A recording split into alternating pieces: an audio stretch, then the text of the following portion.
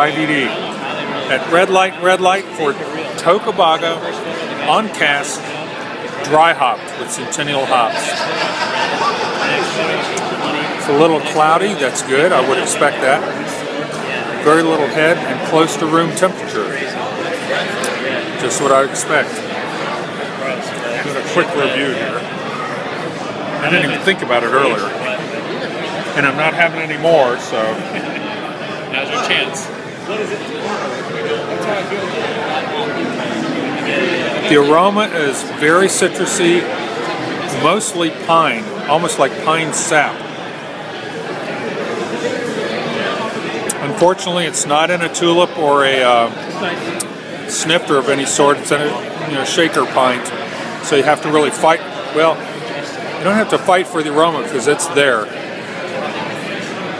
There's grapefruit largely out of the citrus family. It's grapefruit. Basically grapefruit and pine sap, pine trees. It's strong.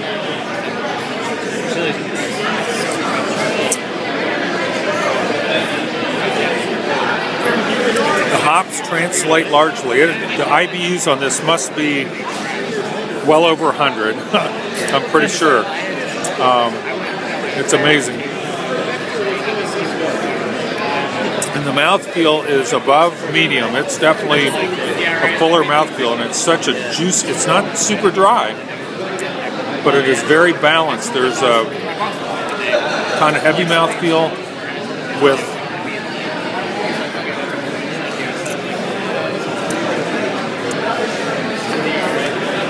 very juicy tasting. It's like Tocobaga on steroids.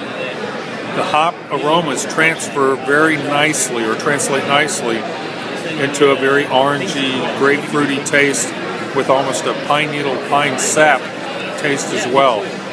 It's stupendous. I'm going to be very honest here. This is my 4th pint. I can't give it up. It's so good. The cask must be running dry soon. Fabulous experience. This is Fred, FR5ED, over and out.